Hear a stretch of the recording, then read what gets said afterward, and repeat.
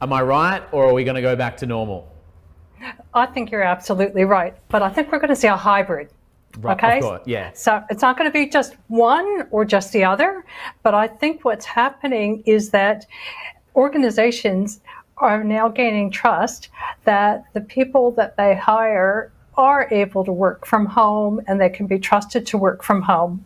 However, there are a number of things that need to be done to ensure that people are able to work from home productively and safely.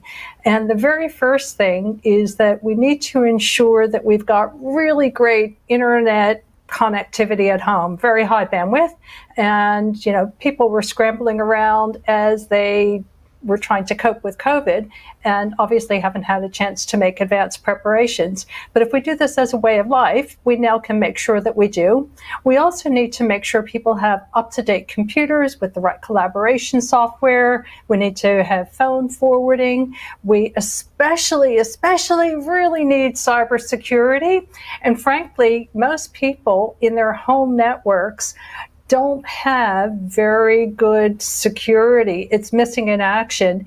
Even things as basic as knowing that if you send an email in plain text, it can be read by so many people along the way between your computer and the destination computer, and it sits on servers at every ISP along the way forever and ever and ever.